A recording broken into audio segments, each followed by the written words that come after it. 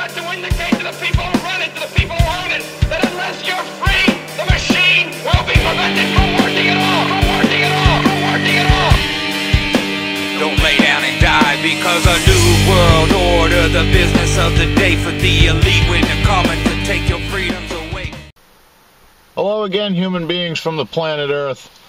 Just taking a minute because I'm sitting here watching this flag blow in the breeze, and I'm thoroughly disgusted because it should be upside down. We're a nation in distress.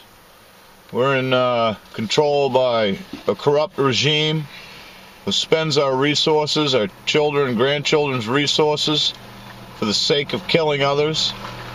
They lie to us about things that affect our lives or could end our lives. And freedom right now is a fallacy. So I'm calling all business owners that have flags outside of their shops to turn those upside down until this country is rectified. And for those of you that think that's disrespect, go look at the flag code. Do a little research. I'm not going to argue with you about it, but right now, that flag being upright is in the wrong position. Anyway, much love, many thanks, and I'll see you soon.